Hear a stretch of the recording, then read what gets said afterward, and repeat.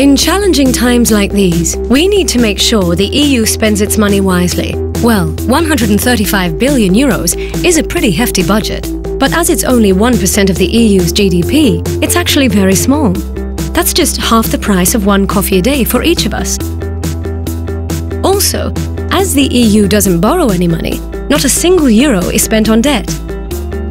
Any idea what our budget is spent on? Over 94% is reinvested into programs that benefit citizens, regions, cities and businesses. It's used for growth and jobs, justice and security, agriculture and natural resources, and aid. Now more than ever, it's up to the European Parliament to make sure our money is well spent, adding real value for all Europeans. The European Parliament and you.